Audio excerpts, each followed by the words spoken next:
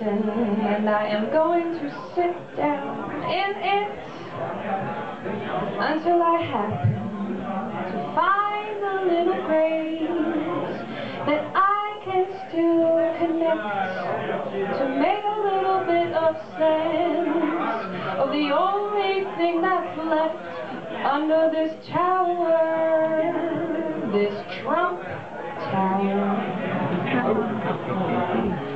I've been looking at the tweets coming from your thumbs, and I've been wondering to myself how long till my brain goes numb.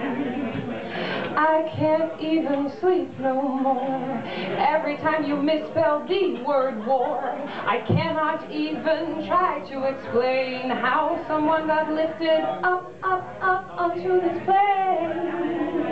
How did you get lifted onto this plane?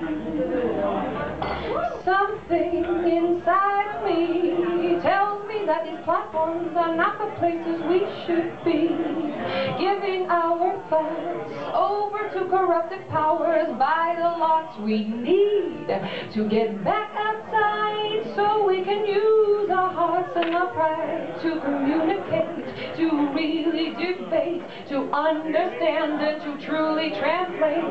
That is love, not on the platforms but above. And I will not let your yellow hair and your face cause a disgrace to my feeling and my race. That is pride. When I no longer read and I no longer hide, but I go outside and I talk to my friends and I hug them once more and I tell them again, it's gonna be okay.